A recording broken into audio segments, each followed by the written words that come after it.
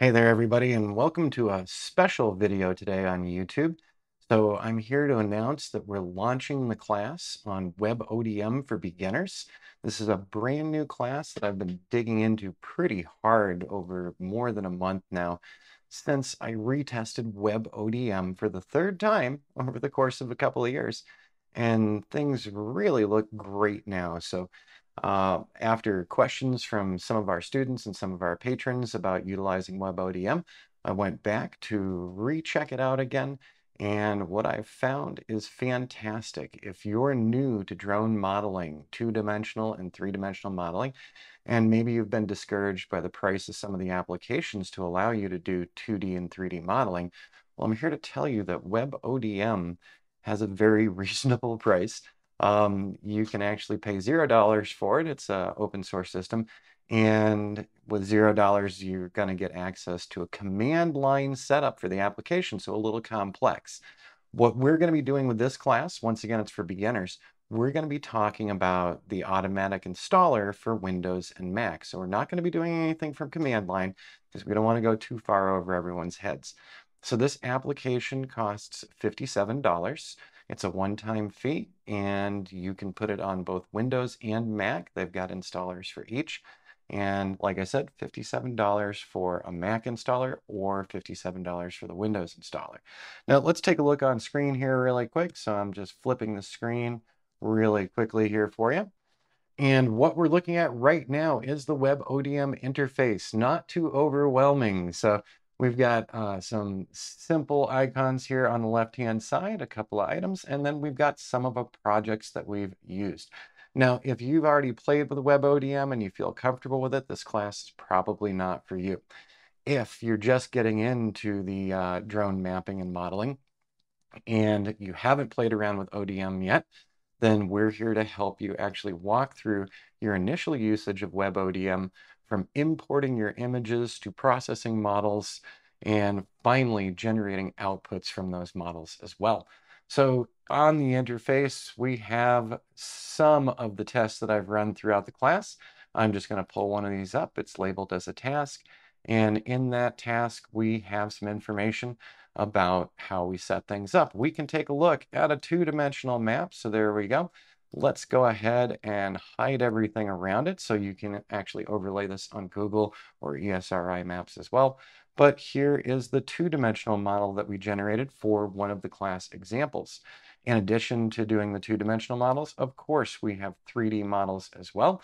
So we've got a dense point cloud right here, 3D model of the property in question, and we walk through checking out our 2D models, checking out our 3D models, and how to set them up. Now, one of the reasons why I decided to go ahead and launch this course was because, let me hide WebODM really quick, the quality of the output. So what we're looking at here on screen, we have outputs from two different items. On the left-hand side, I'm a long-term Metashape user. I absolutely love Metashape for doing my two-dimensional and three-dimensional models. And on the left-hand side, we have an output from one of our flights at a construction site. And on the right-hand side, we've got that same output from WebODM. So as you can see, the results are incredibly similar. So we're not leaving anything off the table here. It's all right here for us. So if you're just learning about two-dimensional and three-dimensional modeling, maybe you've looked around the internet and you said $3,500 for this license, $4,000 for this license. I'm just starting out.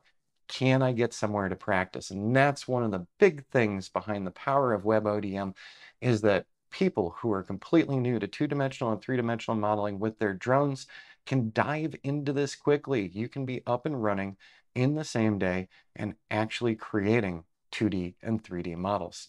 Now, keep in mind, you would like to have a higher end machine if possible. WebODM does recommend the more RAM, the better.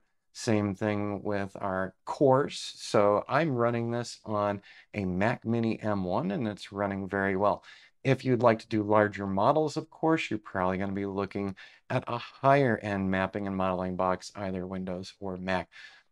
But once again, the more RAM, the better. The more drive space, the better for swap space as well, and also for the size of your projects.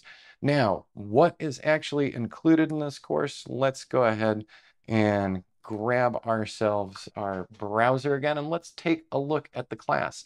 So This is, once again, WebODM for beginners, for folks who are already skilled with this and are already very aware of 2D and 3D modeling. I don't think this class is for you. So this is a very beginners oriented class. Now on this, we also have what's this class all about. So after you watch me here, you can check that out as well. And we do list off all of the items that we're going to be doing in this one. Let's take a look really quickly down at the curriculum. So we have the WebODM class introduction. And so that's a 14-minute video where we talk about everything WebODM. The second video is actually put up on YouTube, so you might have already seen the second video. And this was when I was doing my first testing again with WebODM. It was my third time around in the course of over 2 years checking out WebODM. And the development of the software plus the difference in systems that I'm using now, everything just clicked together perfectly. So by the way, these are both free previews, so check these out as well before you decide that you want to take this class. I want to make sure the right people are getting into this class, and by the right people, I mean folks who are just starting out, total beginners with this, and really want to learn quickly. For those of you who have already played with WebODM, you're probably off and running. Maybe we'll show a unique thing or two that you didn't know about before. But in general, if you're already dug into this, you're probably well on your way. So we actually talk about the WebODM installation for Mac. Then we take a look at the Mac's browser really quick to see the overall interface. We then jump onto WebODM's basic Windows install from their downloader. There is also a Windows native version of WebODM available out there, but I guess there's a little more to getting it installed. So we're staying away from those harder topics where you need command line knowledge and things like that, because not everybody has those skill sets or comfortable with the skill sets. So we are specifically looking at those $57 installers and then what we can do with WebODM. So there we go. I also did one additional one because we tested it on an iMac, an Intel iMac, and then we also tested it out on the Mac Mini M1. So working with WebODM, we go through the browser interface, taking a full look at it, seeing what it offers us, changing your model settings. So once you've started doing your own models, we can actually take a look at different settings that are going to yield different results, better orthos, better 3D models. So you get the idea there. Noticeable changes due to settings. So we're going to take a look at the little settings pane because we have a lot of options that we can play with. And this is going to be a lot of experimentation on your own as well. Looking at the 3D model interface, we broke that into two parts because we did run into some problems. I'm going to show you those problems. So in going through this, I'm learning with you as well. So we're going to make mention of things. Keep in mind, open source doesn't mean as heavily supported as branded products out there that come in at higher licensing fees. So when you're dealing with open source, there might be issues here and there in the builds. So client job workflow with WebODM, once again, we've got a preview here, and that preview is also seen over on our YouTube channel, just to get people interested in WebODM and get them thinking about it. Selecting the 3D model setting that you want to use. Utilizing GCPs with WebODM, that's a big question for a lot of people, and there's a lot more that goes behind using ground control points. Then we do a second GPC that goes really, really wrong, and we'll actually show you how wrong it goes. Finally, as we're getting into the home stretch with this, the WebODM outputs. If you're generating two-dimensional and three-dimensional models, there's a strong possibility that you're sharing this with clients or friends and family, and you need to be able to show it beyond just on your desktop. Well, the WebODM outputs talks about the exports for point clouds, for our 2D models, for our digital surface models, elevation models, terrain models, and all of these outputs can be used by our clients as well. So these outputs are able to be used on other platforms such as Sketchfab is a great example, or QGIS, or other tools out there. And we even talked about adding outputs to QGIS as an example. Finally, we've got the class wrap up with more to come, because as we get feedback from our students on this class, we're going to be incorporating that feedback where we can into the class and growing it for the long term. So in the end, everybody, I'm pricing the class at $29.99, but since we're just doing the announcement right now, we're going to be doing 40% off of the course. So when you go to sign up, you'll see the price of $29.99. You'll see a coupon code, and it's 40%, the word percent, written in all caps, 40%, and that will give you the discount on it.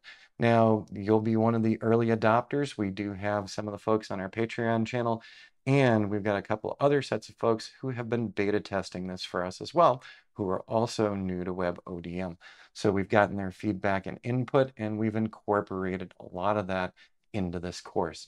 So there you go. There's my exciting news for the start of a new month. We're very excited about sharing this with you, and hopefully this is going to add some value to your drone skill set and get you started. We know that there's a lot of classes out there on 2D and 3D modeling. They're using things like Pix4D and Drone Deploy and some of the other higher end tools that might not work in your budget today. WebODM can fit in your budget, and you can get started practicing with your 2D and 3D modeling. Is it professional grade? Well, I will say that the ortho models that have come out of this have absolutely wowed me. And looking at those models up against something generated with something on the order of Metashape, for instance, and seeing the similarities and the similarity in layouts and final rendering, I'm going to say that you can, in fact, provide clients with some of the data from WebODM. I still have a little bit of skepticism on the 3D modeling side because we did run into some problems. And as we continue our own learning experience with WebODM, we'll update based on that as well. But I think this is a great starting point for folks new to this. And I hope you'll check out the class because, like I said, we've got several previews in there that are absolutely free to you. So worst case scenario, you take a little bit of your time and you find out the class isn't right for you. That's absolutely okay. Well, I hope you're excited with me, and I hope to see some folks signing up. And I'm looking forward to some great feedback and some additional work with my own work and WebODM. We'll see you again real soon, folks.